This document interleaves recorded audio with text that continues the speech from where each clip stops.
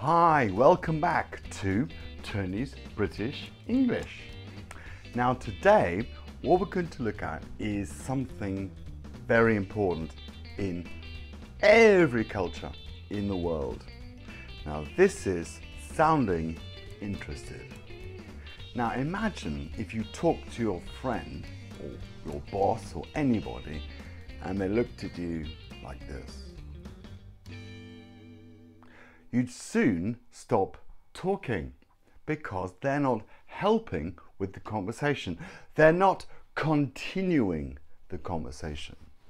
So what we need to do is sound interested. To sound not interested is a bit rude. If you don't like that person, you say nothing. Now, how do we sound interested when someone is talking in English? It's easy. All you have to do is repeat the auxiliary verb. Huh? What's an auxiliary verb? Well, an auxiliary verb makes a tense.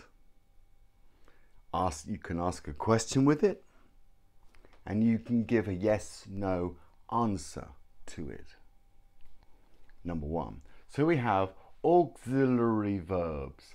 Auxiliary verbs. What are the auxiliary verbs? Well, it's easy. The verb to be.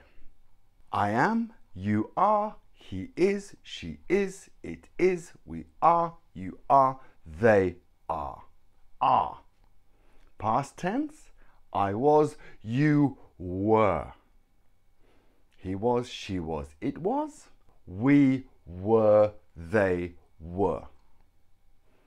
Now, that's the verb to be. Now, verb to be is an auxiliary verb.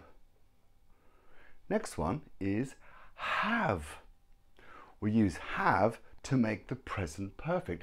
I have been to France. Have. It's helping make the tense. Next up is do. Now, do's a bit weird because do doesn't make a tense, but it is used like an auxiliary verb. I do, you do, he does. I did, you did, he did. Easy. The next one is will. Now, will is an auxiliary verb because we form the future with it. I will, you will, he will. Doesn't change. Right, okay. When we want to sound interested, we invert the auxiliary with its subject. So we say, oh God, I'm so exhausted. I'm so tired. I am.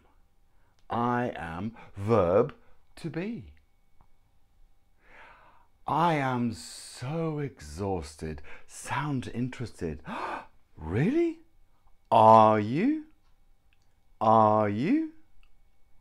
So I am is the verb to be. Are you is the verb to be. I am repeating it. But because the subject has changed, I to you, then the verb changes as well. I'm so tired. Are you? Really?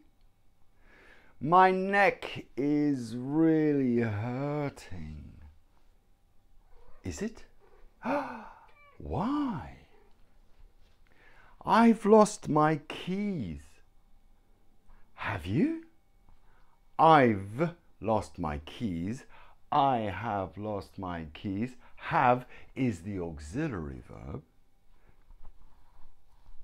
Have you? Have you? So we repeat the auxiliary verb when we want to sound interested. And we invert it. I haven't got any money. Haven't you? I have not got. I haven't got. I haven't got any money. Haven't you? Oh dear. I've had a really energetic weekend. I've had a really energetic weekend. Have you? Really? Where did you go? What did you do? Now, one small thing. The verb to have. Now, have can be used in two different ways. One, we can use it to make a tense. I have been to America. But we can also use it as a collocation. Collocation.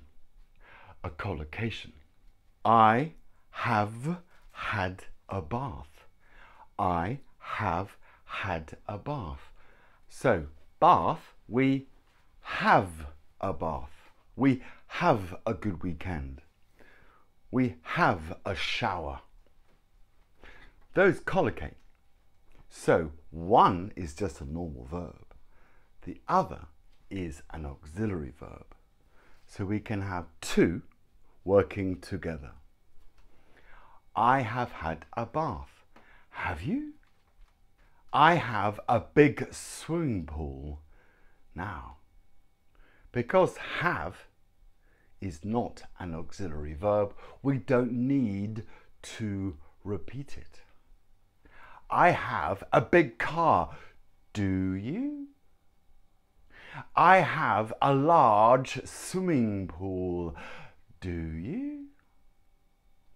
So I don't need to repeat have because have there is used as a normal verb. Cool. Now let's practice. I've just come back from London. Really? Have you? My car's out of action. Is it? Oh dear. Take it to the garage. Oh, I had an awful night last night. Nightmares. Did you? Dear. What did you dream about? Etc. etc. Now, let's put this to the test. I'm going to ask Bob a few questions, and although Bob is a little bit boring, I'm going to sound interested and see how Bob reacts. Okay, ready? Good. Hello, Bob. How are you? Very well, thank you. I've bought a new car. Really? Have you? I'm getting married. Are you? Really? I had a wife before. Had you? We were in love. Were you? You see, I'm sounding interested. Now, we can also use can or modal verbs to sound interested. So we can say, would you? Or can you? Or should you? Or might you? Or may you? Kind of. We don't use may. Never mind. Okay, so I might have a bath tonight.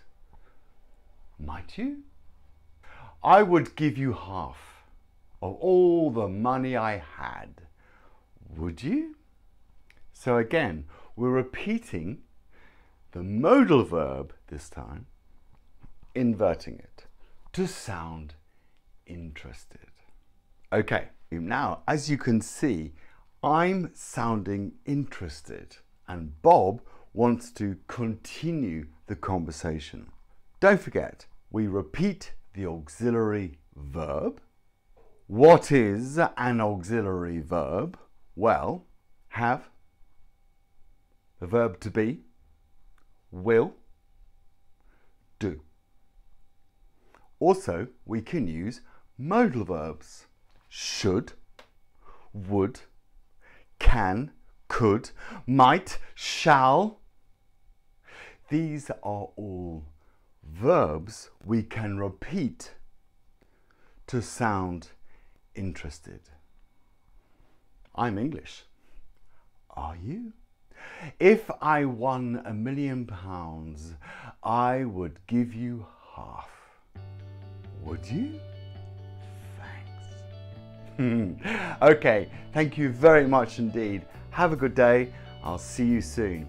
Thanks for watching Tony's British English. And also thank you very much for your subscriptions.